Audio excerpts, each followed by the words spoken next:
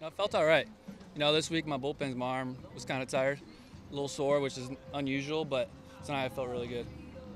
Looked like you really, tightened up a little bit when you got guys on. You were almost at your best. Yeah, that's kind of what you practice. My side work, I pretty much only go out of the stretch. That's when you want to make your biggest pitches and you want to be best, which is that when you have runners on base. So that's what I focus on during the week. Defense makes a big plays here too. How big is it to have your defense step up like that? Yeah, it's great. They've been great all year.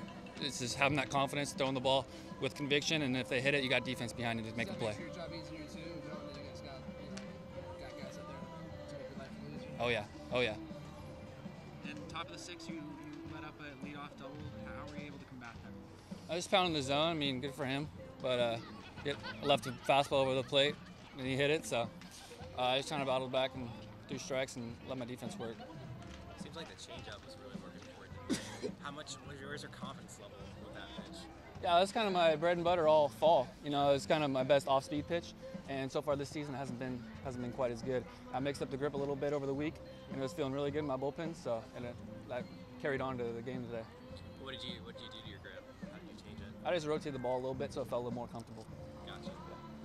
It seemed like, did you throw that to MJ Hubs to strike him out there with the guy on second? Was that a right on right changeup that you threw to him? Honestly, I couldn't tell you which one is MJ Hubs, but yeah, maybe. yeah.